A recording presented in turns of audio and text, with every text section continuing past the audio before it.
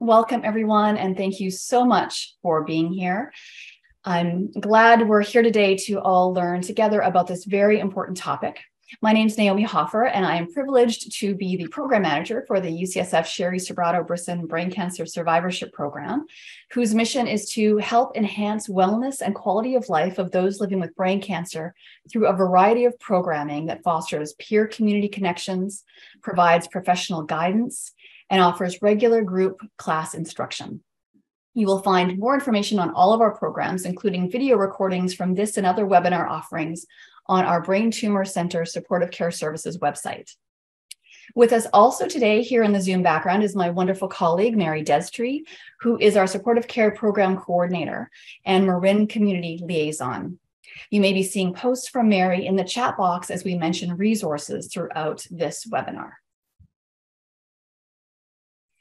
So I'd like to start off with a quick overview. We're going to talk about brain cancer and some of the common effects experienced by survivors. Then we're going to do a deep dive into exercise and learning about the psychological and biochemical ways that it impacts the brain and body. And we'll hear research on the impact of exercise with symptom management and survival. And I'm really thrilled that we'll be able to hear directly from two of our survivors on how exercise has played an important role in their treatment, recovery, and ongoing management of brain cancer.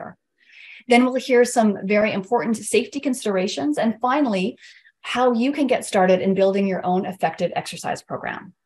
You'll have a chance to submit questions using the Q&A function on your Zoom controls, and we will invite everyone to stay after the show for an unrecorded exercise experiential where we'll be led through 5 effective movements that we can all do in our homes with no equipment.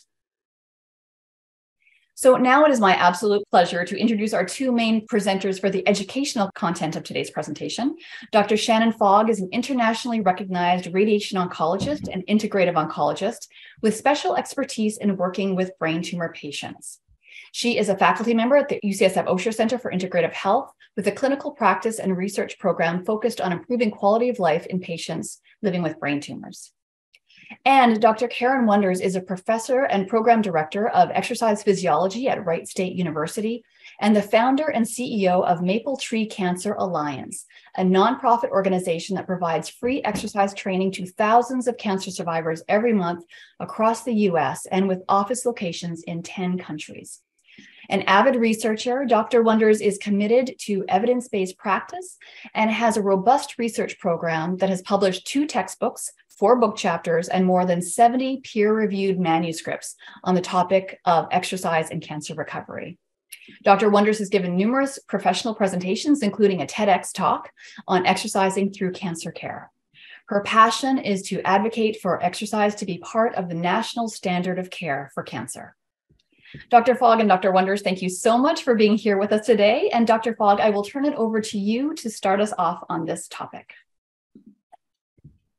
Thank you so much. So happy to be here with all of you tonight. I'm going to share my screen. All right. Is everybody able to see the slides okay? That looks great. Thank you. Perfect.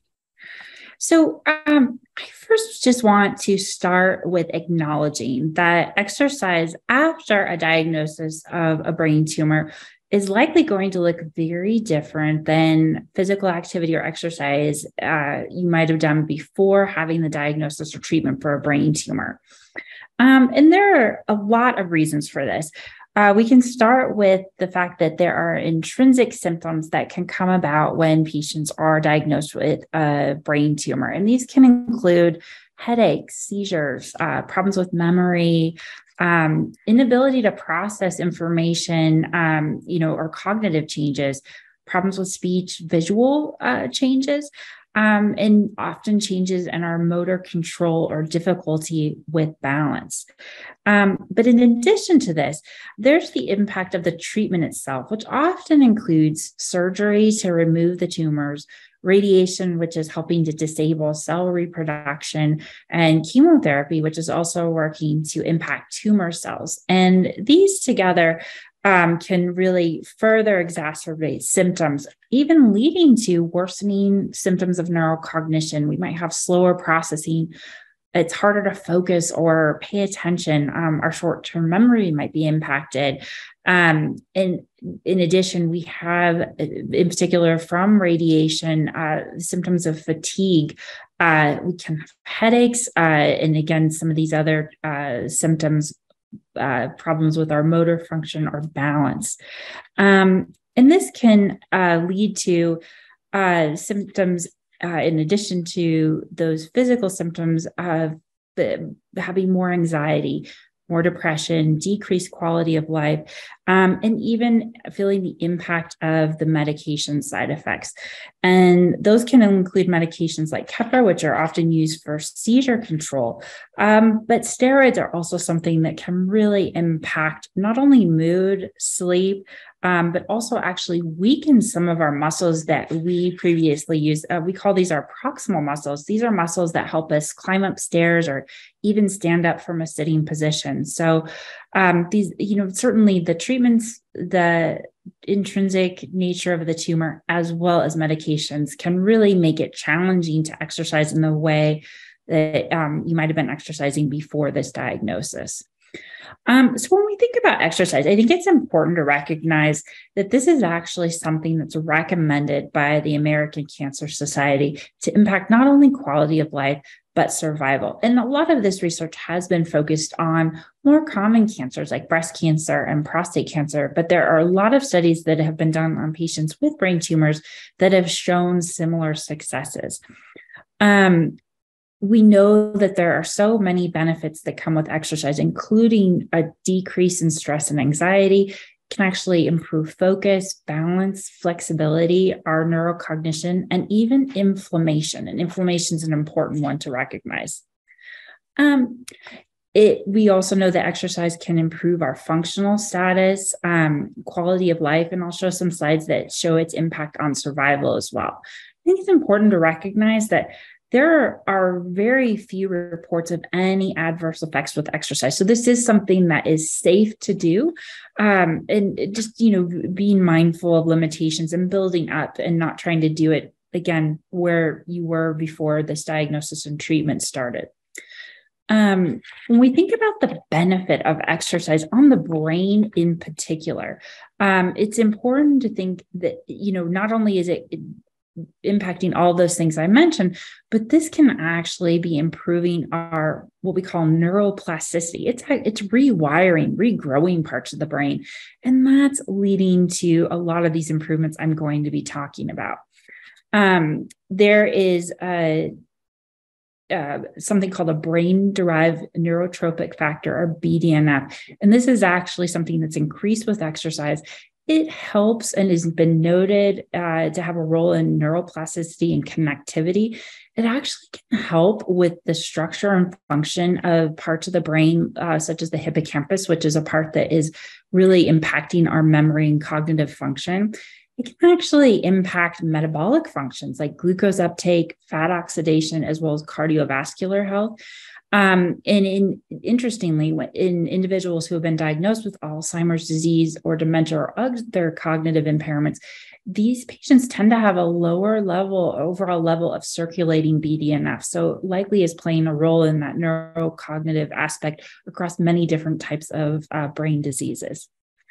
We know that aerobic training is improving our executive function. These are the things that help us go to the store and not forget all the items on our list, or, make it so we don't forget our keys as frequently. So our executive functioning is a really important part of our brain. And even 3 weekly sessions can improve executive function and neural efficiency. So that's an important thing to realize, is it doesn't mean it has to be every day for several hours a day. A little bit can go a long way. And even one bout of exercise can actually lead to increased levels of BDNF, IGF-1, and that's a good thing for our metabolic health, and VEGF. It can increase neurotransmitters, the good ones like dopamine and norepinephrine, serotonin, acetylcholine, GABA, glutamate, and even our neuromodulators, including the endogenous opioids and endocannabinoids. And Dr. Wonders will be talking a little bit about that and its relationship to what we call our runner's high. I will also say that this can be very impactful on fatigue. And interestingly, when we look at the mechanism of fatigue, we have powerhouses, energy powerhouses in our body called the mitochondria. And it really is a you use it or lose it phenomenon. When we don't use don't use these mitochondria, we actually can create fission, which leads to fragmented and dysfunctional mitochondria when we're exercising. And that's any movement. We are creating better, improved quantities of mitochondria and improved quality of mitochondria. And that actually helps us have more energy and build up to that. So important to think about those physiological impact of exercise as well. Exercise is actually an excellent therapy for mood and depression. Even 2.5 hours a week actually can reduce the risk of depression by 25%. So this is something also to keep in mind when we think about the benefits of exercise. And it can have a benefit on survival as well. And this is looking at the difference in patients who exercise 9 hours a week versus patients that exercise less than 9 hours.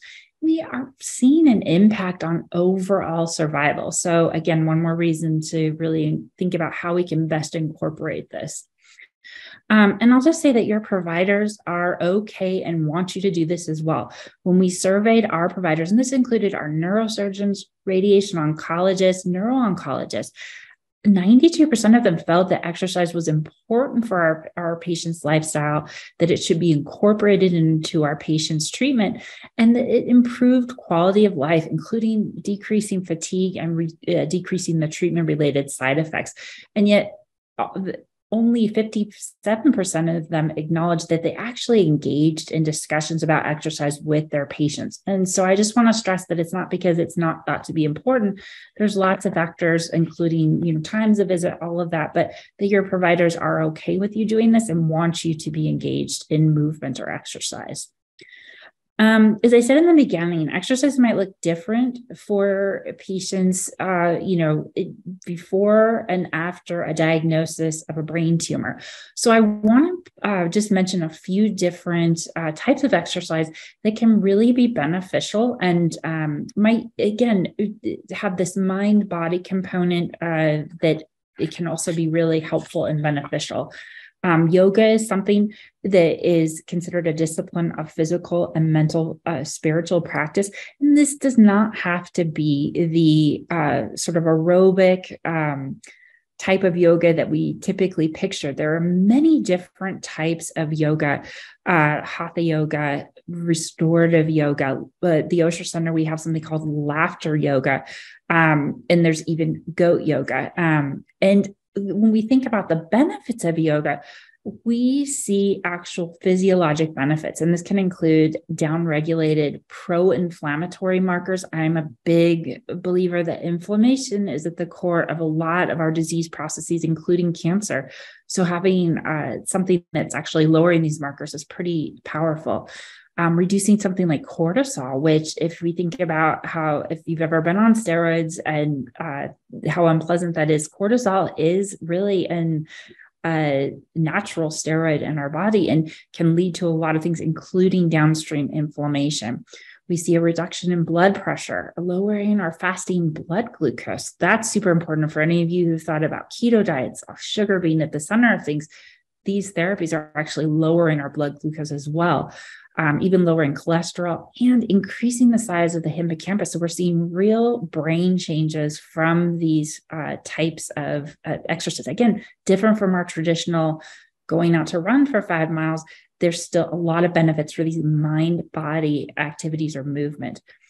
Something like Tai Chi, and Qigong, which are more meditative movements, also have a lot of different benefits, including decreased stress and anxiety, improving focus, improving balance, and that's something that a lot of our patients struggle with. Increasing flexibility, improving neurocognition, and again, decreasing inflammation. So I encourage all of you, as you're thinking about how to incorporate exercise into your routine, to consider these other things that may not have been part of your regular routine before, but we see a lot of benefits from incorporating these. So I am very happy to actually pass the baton over to one of our patients who is going to tell us a little bit about his experience with exercise. It really gives some encouragement and, acknowledgement that this is something you can do. And I don't want to speak for him. I want to let him tell his story. So I'm going to stop sharing my slides here and pass the baton over to Mark. Thank you for the introduction, and I'm really pleased to be able to speak with everybody today. I wanted to just talk about my experience with exercise and my personal experience with my brain tumor. I was diagnosed in 2019 with oligodendroglioma and had what I think was easiest to describe as the standard of care. I had brain surgery and followed up by radiation and chemotherapy, both adjuvant and then a follow-on year of Temodar. And so that's sort of where I got to today. My experience is this.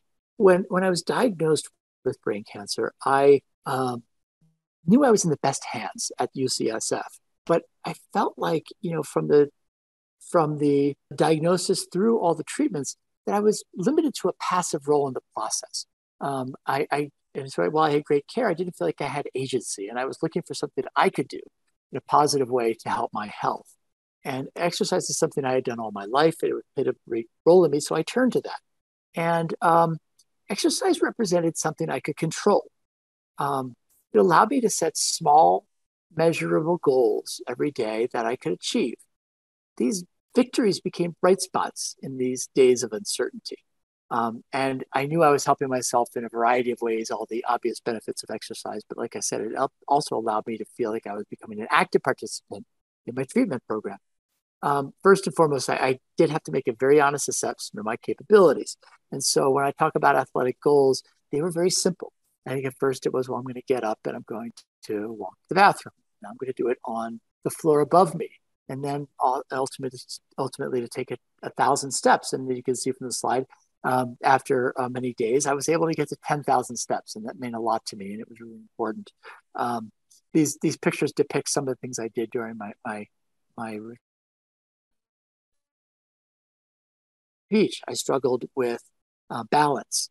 And so going on a walk on the beach with this man in particular, it allowed me to, in a controlled way, kind of remember what it's like to work at balance. That led to me being able to go back to one of my great loves of trail running, where I am Marin on the trail. And it was a very short run, but a really positive experience. These small steps eventually led up, over many, many months of time, to me being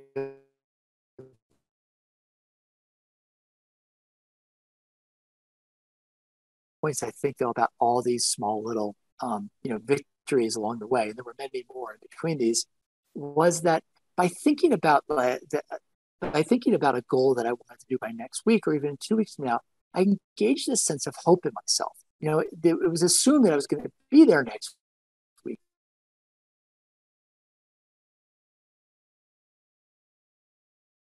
Oh, sorry, Mark. I think you're cutting out a little bit. Oh, I'm sorry. But that's better. Is that okay? That's better. Thank you.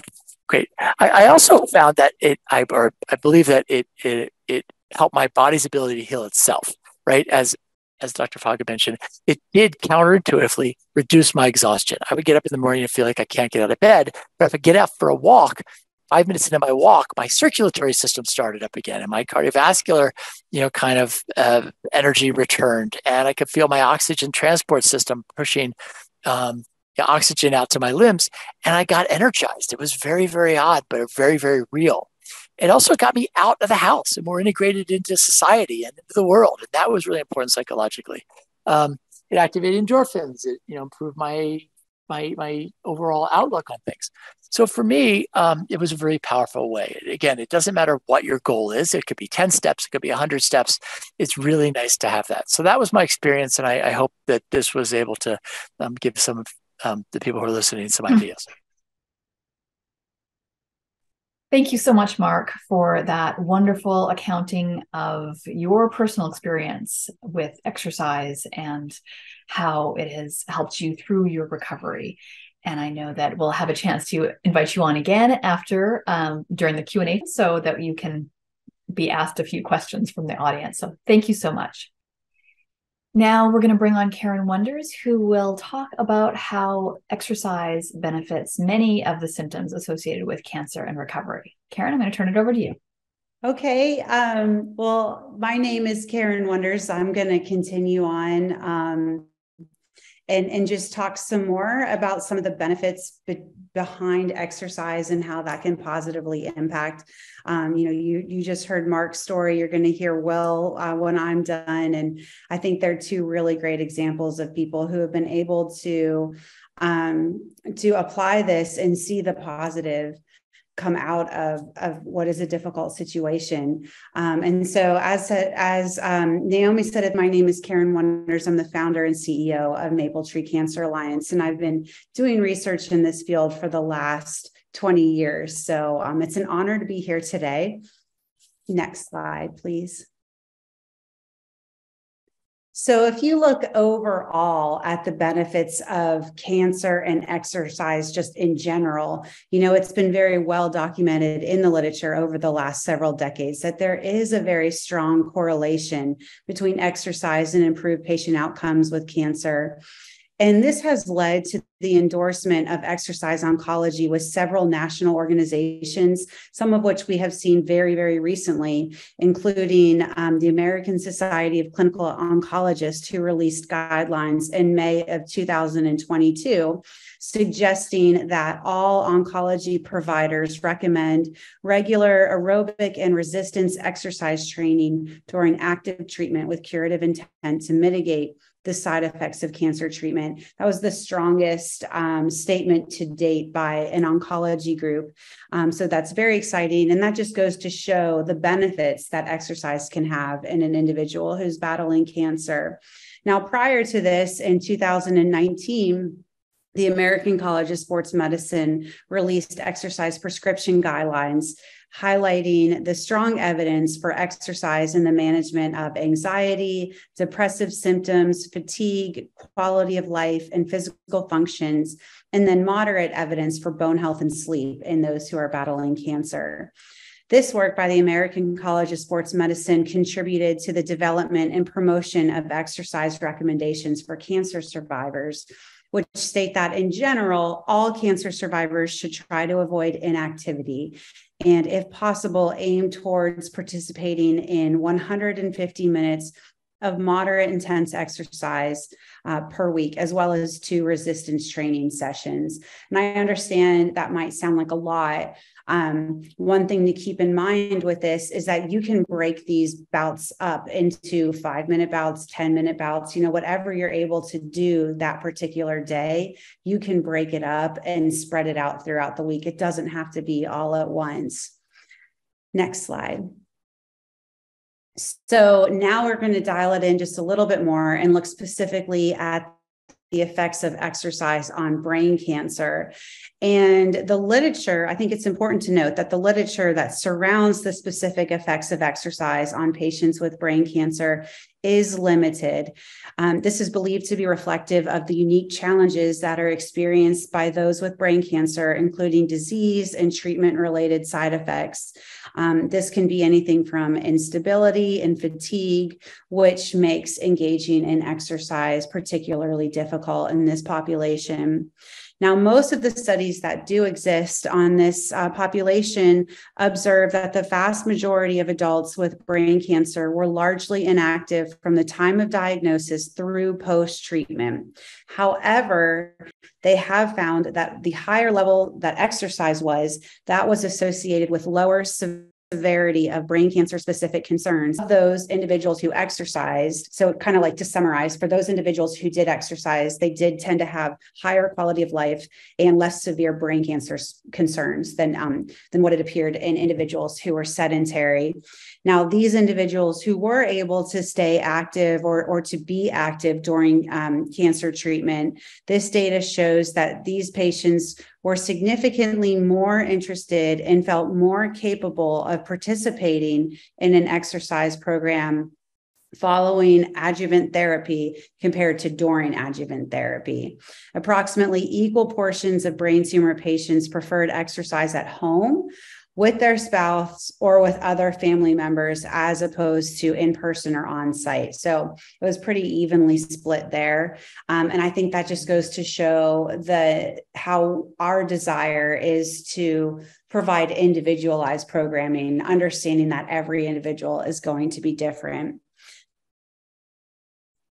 Now, when I pulled all these studies and looked at them overall, preliminary evidence suggested that exercise is safe, it is feasible, and it is potentially beneficial to brain cancer symptom severity and interference. Of the investigations that we examined, 40% of these included just aerobic exercise. 40% of the studies were mixed mode, so that's aerobic plus resistance exercise. And 2 studies looked at yoga. Now, the frequency of these sessions and the duration of these sessions really ranged between 1 to 6 days per week, again, depending on the individual. And they were anywhere from 15 to 60 minutes per length, respectively. Again, only highlighting this need to make these exercise programs individualized to what that particular individual is able to do on that particular day. Exercise intensity ranged from moderate to high intensity, and this was measured by rating of perceived exertion. So in other words, if I were to ask you on a scale of 1 to 10, how hard do you feel that you're working? If we're looking for a moderate exercise on a scale of 1 to 10, to higher intensity would be up to about a 7. That would probably be about as high as we would want to go. So 5 to 7 on a 1 to 10 scale is what we would be looking for. We can also look at your age predicted maximum heart rate and look at a percentage of that. And that's like a calculation that an exercise physiologist can easily do. And if you have a wearable tech to try to track your number of steps per day, a lot of times those will give you a heart rate monitor that, as part of the device, you can monitor that on your watch. But I generally say, as a rule of thumb, if you can still talk, if you're exercising to the point where you can no longer carry on a conversation, you can no longer talk, that means you probably are exercising a little bit too hard. We want to bring you back a little bit. You should still be able to talk.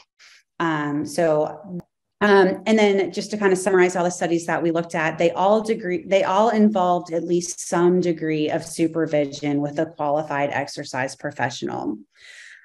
The results of these investigations revealed the following, and I think this is really important just to keep in mind all of the numerous benefits that exercise can have. So clinically and statistically significant changes in overall symptom severity. So this was able to help people to manage their symptoms that they had.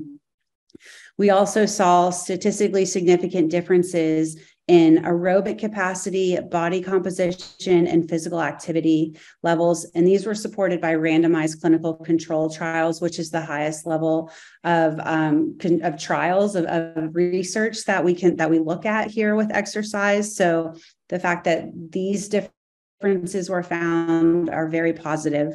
We also saw clinically significant improvement. This was not statistically significant, but it was clinically significant.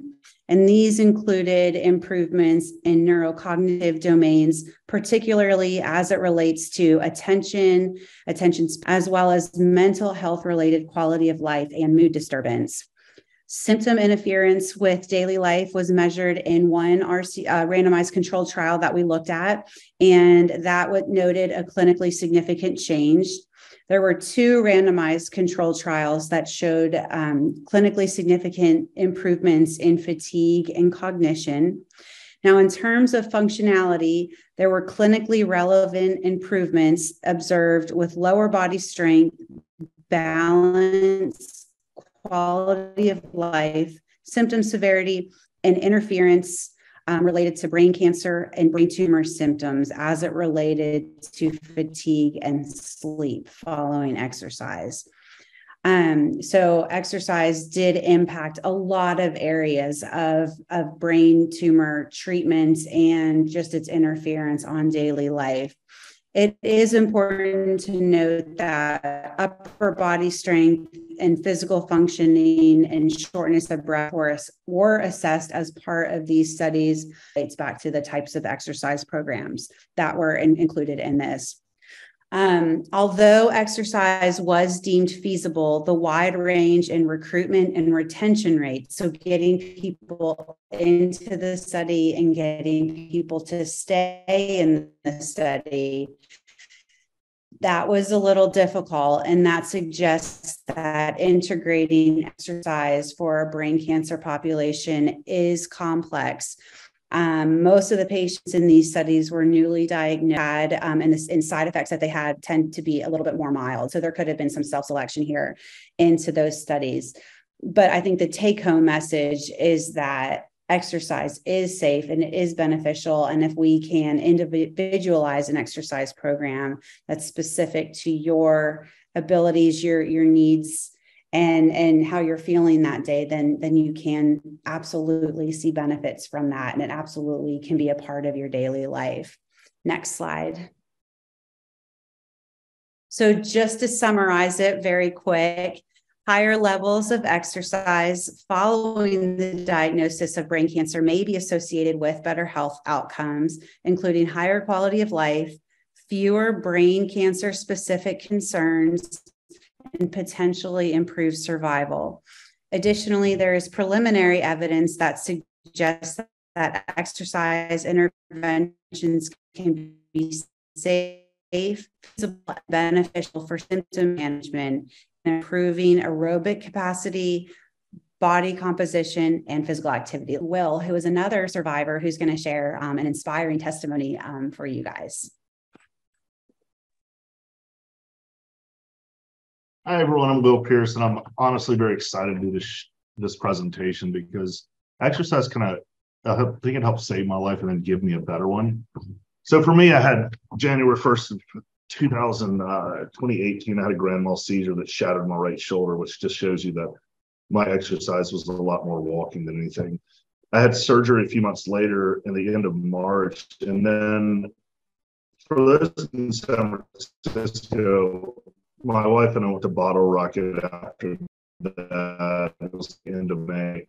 And that was one of those wake-up calls where I'm like, what am I doing? It was a lot of people. It was a lot of action. It kind of didn't work well for me just 2 months after surgery. So I kind of went home and was one that's filled with mind, body, and spirit. And then I didn't have any of those. So, mind's just connection with thoughts. Body is just being able to move around. And spirit's just kind of, it might be the connection of all things and seeing life everywhere. So that was when I was like, I got to do something here. I didn't know what. So I just started walking, and it wasn't easy. So actually, to pause in, you see on the left, that's a picture of me probably a month after surgery. And then the middle one is Thanksgiving of the same year. And that's the top of Mount Tam in Marin, which is high. And it was not a piece of cake, but it was like something we could do. It was amazing. So that's kind of the story. And then you'll see my background sunrise, because that's what this is all about. It's about finding your joy and hope and the madness we go through.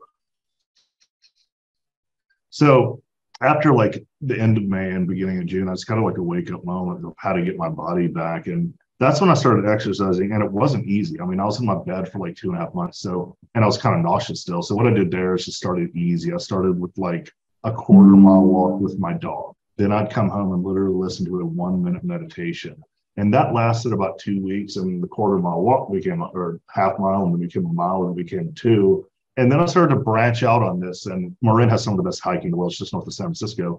I started knocking out a few miles a day. I started doing 5 to 10 minute meditation, and all of that stuff helped my mind, body, and spirit function well, because my body was easy. I was exercising. It became not simple, but just great. And again, no upper body stuff, but tons of walking. But my mind is what really helped out a lot there, because it was not as functional. I said a lot of curse words I didn't mean to. It was slower. So being out like that now, just kind of by myself for a few months, just kind of helped me build my mind and my life back. And the spirit was easily there, because it honestly helped me show the connection of all things and how life is kind of this beautiful moment, even when you're stuck with cancer. And that's the odd part that made me realize that our own selves, not to fight it, but to fight our own insecurities and our lack of strength. So, I built all that up. I actually went back to work the next year and stayed a year and a half, but then my tumor grew. I took some medication and I had another surgery, oddly enough, last year, July 21st, which is my wife and I's 9th anniversary. And that was hard. I did chemo and radiation after that. And I started the program one more time because on chemo, I couldn't even do these hikes. It was like crazy. So then I started the program one more time. And that one was probably started just a few months ago. And then I kind of pushed off meeting with people again until this year. And this year's kind of the new path in that direction. But my advice on this is, one, you need to do it. And I don't know what your exercise is, but find something easy. The second is take it slow and steady. Like, I am not always a patient person, but I learned through all this experience that you have to take your time. And that's why now my birthday's beginning of July. I'm looking at the next 6 or 7 months as being kind of a healing mechanism, a way to kind of allow myself to be better, things like that. It's vital. I mean, I think it both, like I said, really both saved my life and helped give me a better one, because I look at life now in a different manner, where it's sort of a quieter place, a more peaceful place, a place where it's just a note that this stuff is very, very important, and you don't have to go crazy with it. Take your time, be easy, go on long walks, go on runs. If you want to get really aggressive, do what Mark did and swim across the water near Golden Gate Bridge. But that's the big thing, is like, you need to get active, and it's going to help a lot. And you can talk to different therapists about this stuff and whatever, but it kind of gives you your life back. It allows you to experience something that's very connected to nature. And again, the biggest thing for me was both exercise and just staying out of sort of the public eye for a little while, because I'm pretty outgoing, but I wasn't then. And that was just very helpful. And that was a number of months we did that. And again, going back to these pictures, left one is me out of surgery, middle one is me at Thanksgiving, the same year, we hiked up the whole thing. And the right is the family we built. So my wife, Alicia, is there, and my daughter, Skylar, and then that's our newborn Walker, who we had, just a year and a few months after surgery. And it just goes to show that, like, as hard as this is, and I'm not bragging, but we found my surgery years early, and 2 different doctors I talked to said they couldn't do it, but UCSF's amazing, and we built it back. And it was very hard, but it's like, it's worth it. You can build a beautiful life with it, and get the help you need, get references you want, but just find an easy path. Take your time. Don't go crazy. Take a few months. Honestly, give yourself 2 or 3 months to build a path in. And by the end of those 3 months, you'll feel very different. You'll feel better as a person. You'll feel more active, and your body will be in good shape, which I firmly believe actually helps us fight this disease. And we'll see how that plays out. But that's sort of the story, that like exercise really did more than help. It kind of gave my life back, and now I can be more active and functional. I mean, considering I had my second brain surgery less than a year ago, and here I am talking, and that's kind of an important thing. So again, exercise, get out, be slow and steady, be easy, and then just find your connection with, the spirit of life and the unity and all those things. And you can actually build this into a oddly better life than you started with. And the last thing I'll say is simply that if you view cancer as an enemy, you're always fighting with something inside of you that I won't say you can't beat, but it's hard. Look at it as just a part of who you are, and look at yourself as the one that you need to work through, your own self. And that's where I get this, is that I was in a place where I wasn't happy, but I could build that back up. And it was not through hating cancer. It was through trusting my own body and building the strength just to have a normal, regular life. And it gave me back all the things I'd missed, and it kind of made me a more compassionate person. So that's just my advice on this. Exercise, go slow and steady, get all the help you can get, and just build your life back in a way that you enjoy, that you love. And it's all possible. And again, this year's a new year for me. I'm excited about it. Last year was incredibly difficult, but this year we can get through this when we build a great life. So that's what I have. Happy to take questions later, but I will pass it back to the crew now. And I'm glad you all are here. It's great. Thank you so much, Will, and thank you, Mark. And I'm going to turn it over to Dr. Wonders again for a few more slides on safety and getting started. Thank you. Okay, I just wanted to talk briefly on some global contraindications regarding safety and beginning an exercise program, particularly if you are not currently engaged in some type of activity or exercise program. So in general, rehabilitation management for impairments and disabilities due to brain cancers should be approached the same way as a non-cancerous neurological disease. So I've invited Kim Smith, who's a colleague of mine, to come on here, and she's been answering some questions in the Q&A. She'll be available afterwards as well. Kim has a vast knowledge in working with individuals that have neurologic diseases and has helped me put together much of this presentation today. So I think that's important to note, that you can approach exercise just as any non-cancerous neurological individual would do. However, it is important that the pathology of the tumor and anticipated course of disease progression should be considered when developing rehabilitation goals and a time frame. And I think you heard that today from our survivor, from both of our survivors, who talked about making sure that you're patient with yourself in terms of the time frame that you have, and making sure that your goals are going to be realistic and attainable to what you're able to do now in this particular stage of life. The overall goal of the exercise program should be to restore or maximize your independence with activities of daily living, as well as maximizing your mobility, your cognition, and your ability to communicate. Therefore, exercise interventions, as I went over in my presentation earlier, they are considered safe and they may be applied at any stage of the disease, keeping in mind that as the disease in the stages of illness advance, the specific rehabilitation goals might need to be changed, and just being patient with yourself, with your current stage and where you are, and not getting frustrated with yourself, just giving yourself that grace and trying to be patient given whatever stage of illness that you are. So for example, if the tumor progression has caused a decline in functional skills, exercise can then assume a supportive role, and you can adjust those goals to accommodate any persistent anatomic and physiological limitations that you might be experiencing. Likewise, during any terminal stages of illness, then palliative care and exercises can still be done to improve or maintain comfort and quality of life. And that can continue on all the way up until the end of life. It is important to keep in mind that even a small, low-grade brain tumor may cause significant functional deficits, particularly depending on where it resides, if it resides in a critical location. In particular, lesions that are located near the brainstem can be damaging to motor functions, sensory functions, coordination, and cranial nerves, and that should just be taken into consideration during the exercise program. And we'll talk through some adjustments that you can make and some different things that you can do to ensure your safety when you're exercising. All exercise interventions should be guided by the nature and the behavior of your tumor, your ongoing clinical course, and your neurological status.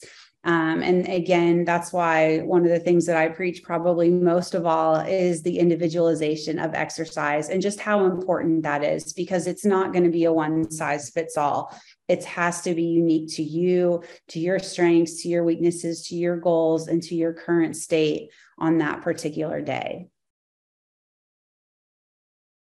So if you want to get started with an exercise program, which hopefully if you are not currently involved with an exercise program, now we have convinced you that it can help and it can be beneficial for you. Of course, at Maple Tree, which is the organization that I run, we promote individualized exercise programming. So each exercise program focuses on your individual strengths, weaknesses, goals, limitations, everything. And the way that we recommend that this happen is first to obtain physician's clearance, and that way we can know of any limitations or contraindications that you may have. From there, a medical professional should review your cancer and medical history. And then I always recommend starting off with a fitness assessment. A fitness assessment is a great way that we can directly measure your strengths and your weaknesses. And so the way that we would do a assessment is we would look at your cardiovascular endurance. This can involve anything walking on a treadmill to a bike, or even, the just as simple as you getting up out of a chair and taking a couple of steps. We can look at that to determine any functional limitations there. We can also look at muscular strength and muscular endurance. We can look at balance, posture, stability. We really want to get a well-rounded picture of you. And then based on that, then an exercise prescription is created. And that exercise prescription is going to address everything that was measured during that fitness assessment. And it basically tells you the goals of the exercise program. So the exercise program is the piece when you actually do the exercise part. And that's either meeting with a trainer, doing that supervised, or, doing some exercises at home, provided we're, taking some safety precautions, and you're staying within the bounds of safety constraints. I program would incorporate aerobic, resistance training, which is like weightlifting, flexibility, and balance exercise. I always tell people you should never exercise to a point of pain. And I think that's important to mention, because I know there's that saying out there that says no pain, no gain. That is not what we would recommend. We want to make sure that what you're doing is comfortable, and it should be an enjoyable experience. Oftentimes I talk to people who are undergoing cancer treatment and they've never exercised before. And sometimes, I once had a patient tell me that she was more afraid to come and do exercise than she was to go through chemotherapy. And that is not what we want. We want people to know that exercise is just here to help you and to make you feel better. So we don't want you to have any pain at all while you're doing an exercise program. And again, we talked about, you don't want to push yourself too much. You want this to be a good experience for you. Out at home, you can try walking for 5 to 10 minutes at a time. Sometimes this can be been involved in an exercise program before. I started after my grandfather battled, and fatigue was so intense for him. And sometimes all he was able to do was just walk around the downstairs of his house. But even that little bit of exercise really, really did improve his quality of life. It improved his mood, and it gave him energy to eat when he, before that, was too tired to even eat, even be fed. Like, we would try to feed him and he was too tired for that. So, start small, try walking 5 to 10 minutes at a time. Make sure that when you're doing that, you're wearing proper footwear and take precautions to minimize your risk of falling. And then that kind of leads me to the next and the final thing that I'm going to mention here is when it comes to balance. A lot of cancer-related treatments and side effects can contribute to balance abnormalities. This can be the result, as I said, of the treatment and of the side effects, but also it can be exacerbated by poor nutrition. So I mentioned my grandfather and his inability to eat towards the end of his life. So that definitely is a contributor to balance abnormalities. In addition to that, anemia, anxiety, postural hypotension, so getting dizzy if you stand up too fast, and dehydration can all negatively impact your balance. There are also certain medications and radiation therapy that can cause not only issues with balance, but intermittent vertigo. And so therefore, it's important that you have a fitness program that includes functional movements and balance. And that will help you to improve on your balance as you go through these exercises. Whenever we're talking about balance, just kind of for your own knowledge, I enjoy learning like what is going to contribute to my balance and how can I work on improving that. So the brain uses 3 systems for balance. You have the vestibular, the vision, and the proprioception. Now, due to neurological changes, it's important to incorporate activities that are going to activate all of those different aspects of the brain. And so I have a list here. At the end of this webinar, Kim is going to lead you in some exercises that you can try at home on your own that don't require any equipment. They're safe for you to do. We'll give you some modifications. But in general, all of these exercises that are listed here on this particular slide are things that you can also do at home.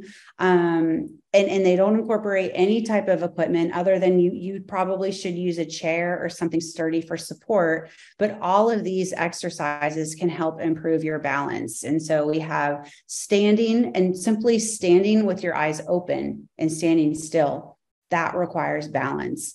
And you can challenge yourself by then closing your eyes while you're standing, not moving anything else, just opening your eyes and closing your eyes. And that can help you to improve your balance. Standing on variable surfaces. So if you have a carpeted area or a hardwood floor, that would be a variable surface. I know I have a gravel driveway. So even standing on that gravel, the roughness under my feet, of course, I need to wear shoes when I do that. So I'd recommend wearing shoes so you don't hurt your feet. Making intentional head movements. And so that can be something where, again, I would first do this standing, but moving your head from side to side. And then you can do that with your eyes closed as well. And that's something else that you can do to help improve your balance. Now, making your head movements while your eyes are focused on a specific object is another way you can do that. And then finally, narrowing your stance. And so when we're talking about that, we're looking at your base of support. So the base of support is everything on your body that's touching the ground. The larger your base of support, the more stability you have. So if you think of an infant learning how to crawl, they're going to start with the maximum base of support. Usually they're army crawling. So they're up on their arms, but then they have the rest of their body on the ground. So that's a large base of support. Then it's a big deal for that infant to be able to push up onto all fours. So now they only have 4 points of contact with the floor. They have their hands and they have their knee. So that going from an army crawl to that is making their base of support just a little bit smaller. It's going to require more stability. It's going to activate different muscles in order to maintain that. And then, of course, standing, then that is the ultimate test of your balance and of your base of support. And you'll notice with infants, when they first stand and when they first start to take their first steps, their feet are pointed outwards. Usually they have their feet a little bit wider than shoulder width apart, their toes rotated outward. And what that is doing is that is maximizing their base of support as they're standing. So the more you bring your feet closer together, the more you turn your toes so that they're parallel with each other, you're narrowing your stance and you're helping to improve your stability. On the other side, if you are experiencing some problems with balance and maybe standing has become difficult for you, then you can try widening your base of support a little bit, maybe rotate your toes out a little bit. Sometimes even lowering your center of gravity may help you as well. So these are tricks that you can use on the opposite side as well. That's all I have. So I think now we're going to turn it into a question and answer section. Yes, thank you so much, Dr. Wonders, and to all of our panelists. I'm going to invite you back on to turn your video on, and I'm going to invite all of those of you who are watching this to submit more questions. You can submit it in the Q&A, and we will cover as many as we can until we do our after the show exercise together. So while we're waiting for people to submit questions, I wanted to let everyone know that for UCSF brain tumor patients, we have 2 programs that you are welcome to join. We are just doing one right now called Headstrong. It's a 4-class series with Reagan Fedrick. And we're doing many of the exercises that Dr. Wonders was mentioning, including a whole class just on balance and stability. So that is, we're finishing up the January series. We're going to be doing it again in April. So if you're interested and you're a UCSF brain tumor patient, please feel free to email me or check back for those classes. And also we have a yoga class that is taught by one of our survivors. And this class will be starting in February. And so we invite you to join that. It's a wonderful class with cat shots. So I see a question coming in here in the Q&A. All right, so here's a question. Who in a patient's care team is generally prescribing or teaching these exercises to patients? Or is it more of a general, or are these more general recommendations given to the patient to incorporate throughout treatments? So I think maybe, Dr. Wonders, I'll maybe address this to you. So who do you see kind of in an ideal world, or just in terms of what's happening right now, as the person that a patient might go to help recommend some of these exercises? Right. That's a really great question, because you want to make sure that whoever you're working with has some type of specialty certification to work with a cancer population. And so in general at Mapletree, what I look for is at least a 4-year degree in an exercise science or related field. ACSM, the American College of Sports Medicine, also has an additional clinical exercise physiologist certification that we recommend. And basically, the clinical exercise physiologist certification basically helps someone with a baseline degree to be able to work then with a clinical population. And then we at Mapletree have an additional certification that we have our trainers go through that is, in addition to working with a clinical population, we want these individuals to know specifically how to work with a cancer population and all of the unique ins and outs of that. And so all of our trainers, we want to make sure they have those 3 levels of education and verification.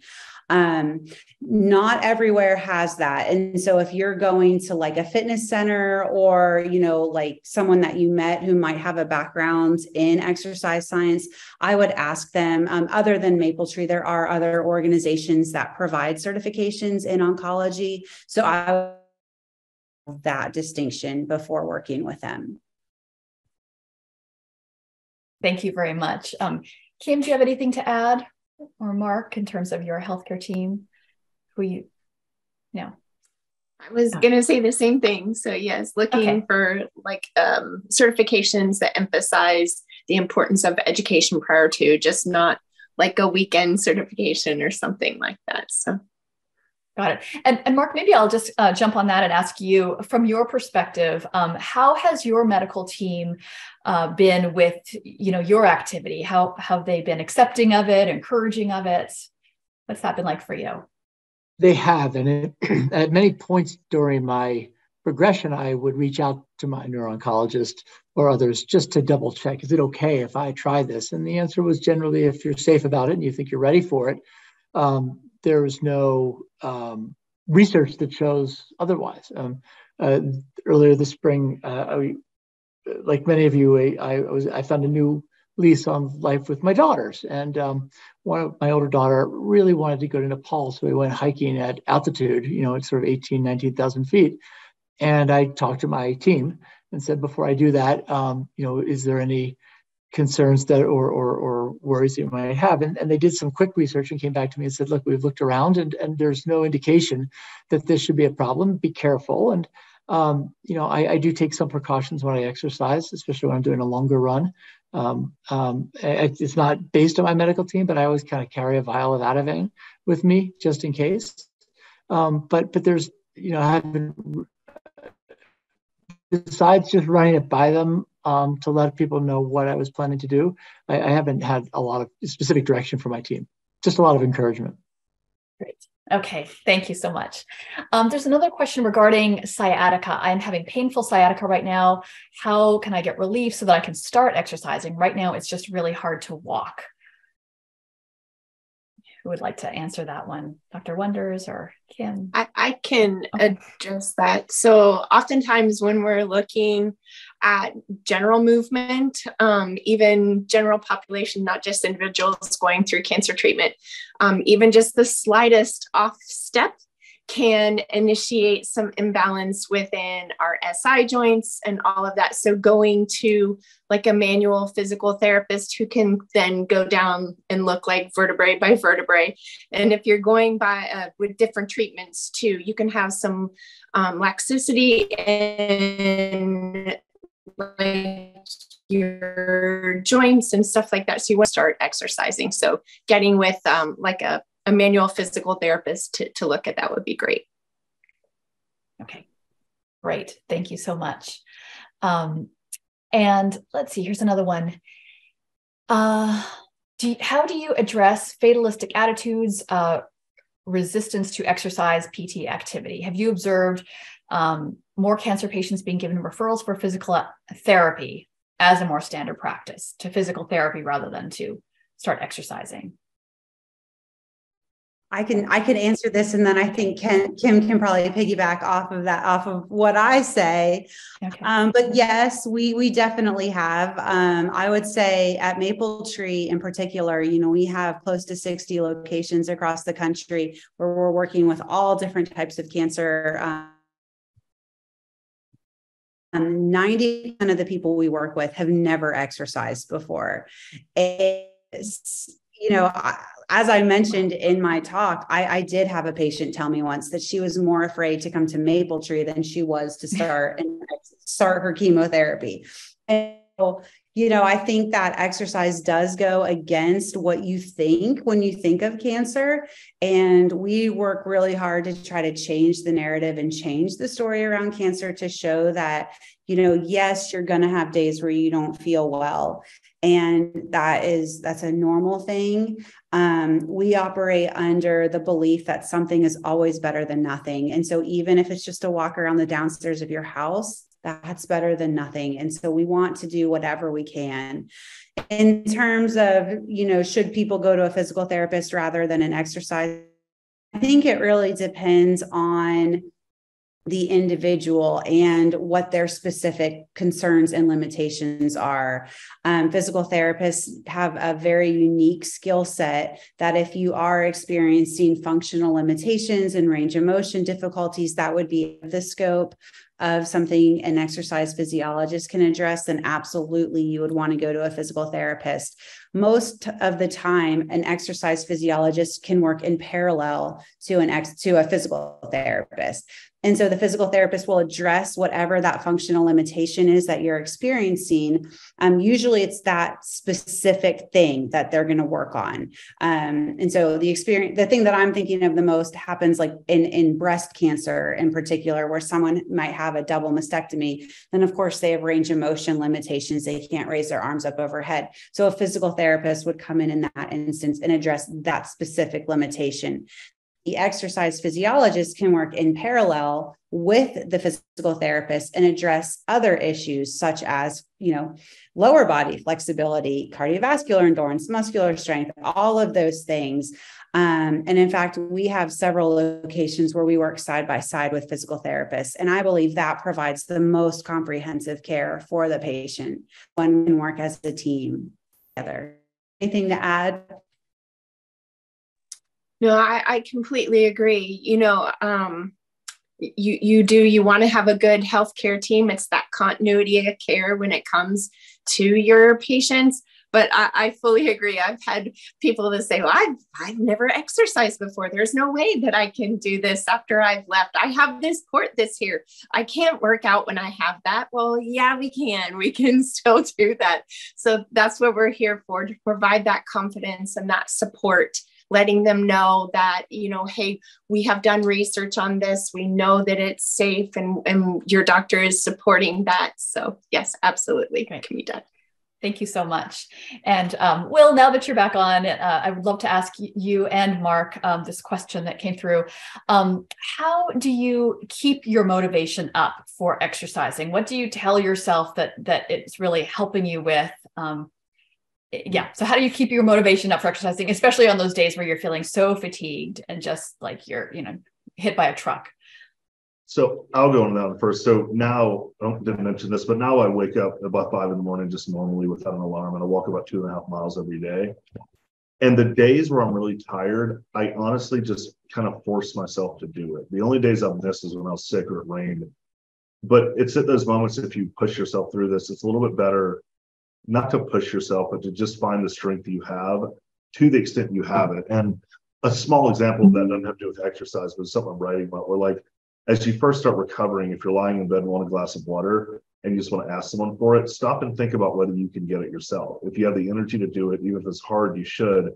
But if you don't, then you ask. And that goes the same way, I think, with the dedication to exercise, is that you look at it as being honestly like a soul healing exercise, something that makes your entire life a lot better.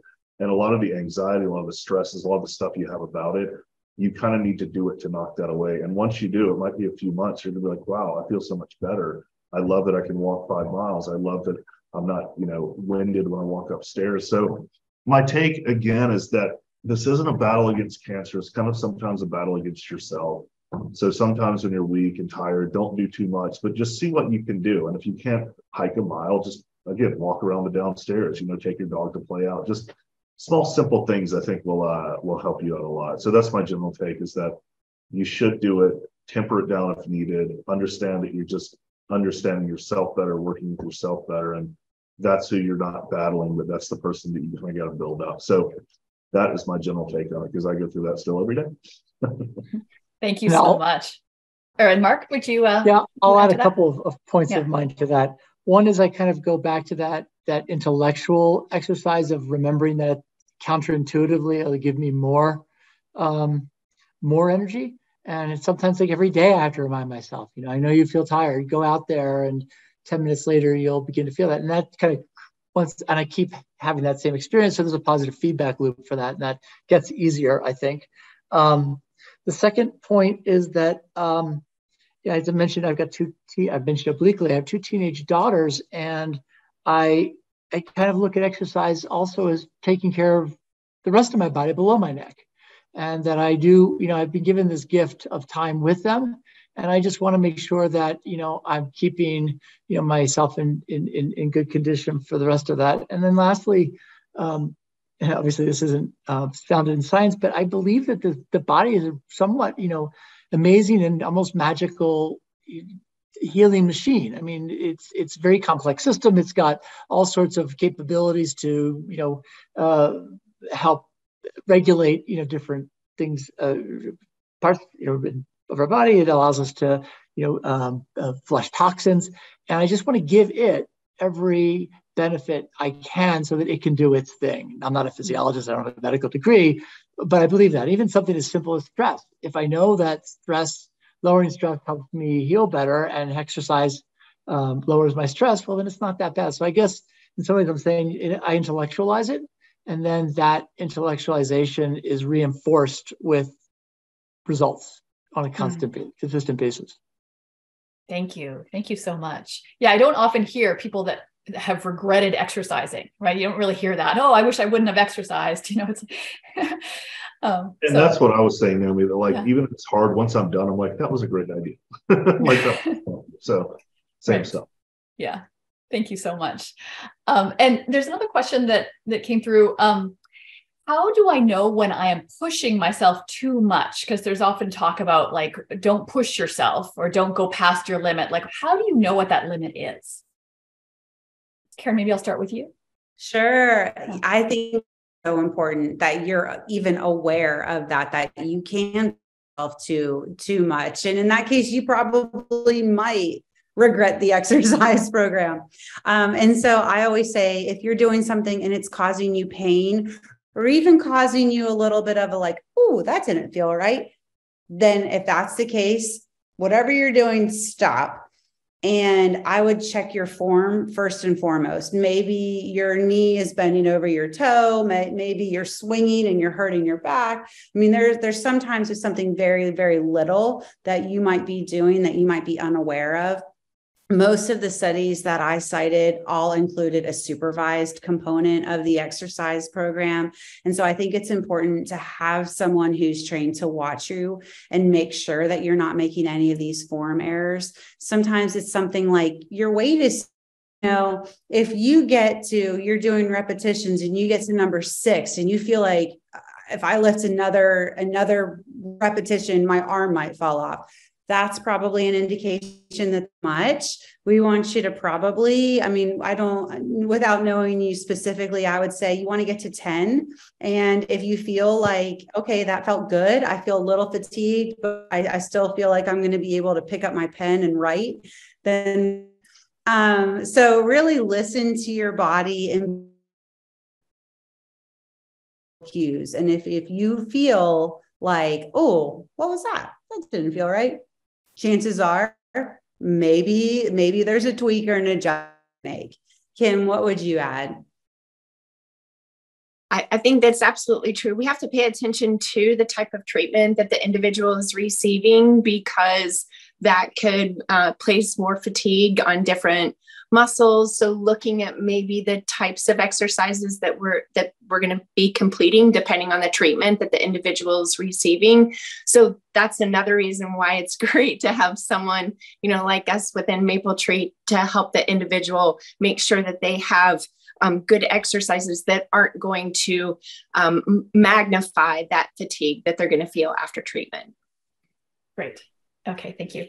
And I have one more question here, and this is around exercises that might help, any specific exercise that might help cognitive enhancement. You might have touched on this a little bit, but what type of exercises would those look like? You go for this one. I see your smile. So this is another great thing. When you work with a healthcare team, we can work with speech therapists that help with cognitive improvements and things like that, occupational therapists as well. So we can take all of those things and we can incorporate that into an exercise program.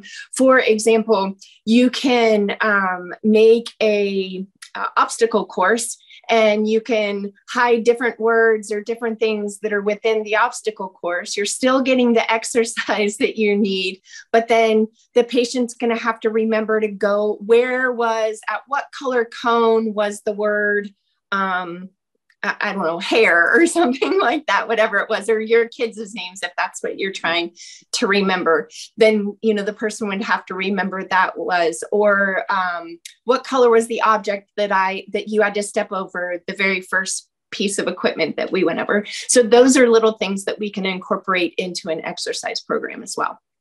Oh, that's really interesting. Thank you. I hadn't heard that before.